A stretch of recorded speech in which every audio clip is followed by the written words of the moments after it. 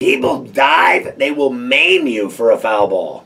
People will do anything for a foul ball. Have you ever noticed? People will dive, they'll knock over women and children, pregnant ladies. If you have, I mean, go to any game, you'll see some loser freak out over a foul ball. Just absolutely, a 300-pounder just absolutely diving on people to kill them to get a foul ball.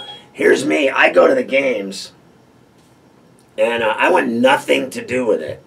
I caught a foul ball once at Three Rivers Stadium. Jody Davis of the Cubs hit it. It hit off the upper facade at Three Rivers on cement and bounced all the way back. I'm sitting 10 rows into the first base side from home plate between home and first. Ball came right down into my... I was the only guy that stood up and turned around, and literally the ball came right down into my hands. Like I caught it with my bare hands. I was like, this is awesome. I'm on TV, I got the foul ball. Meanwhile, I was cool about it because I didn't want to be a dork.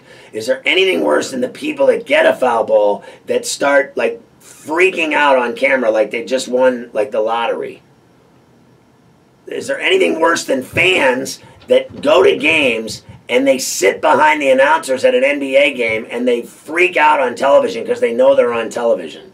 The people that wave into the camera or that do stupid things like give the finger, or have you ever seen the fans that find out, they realize they're on TV and what people will do, the levels they will stoop to act like a tool on television? There's nothing better than when famous people or people realize, even normal people, everyday people that realize they're on camera, they're on television, and they don't freak out.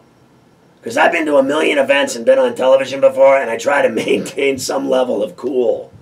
Because when you're a dork, everyone sees you. There's nothing worse than the guy that dances around after he catches a foul ball. Is there not? The guy that, don't you think he's an idiot? You're always like, look at this moron. He thinks he matters. He caught a foul ball. The guy's doing backflips. He's dancing in the aisle, and people are cheering him like, for what? Who cares?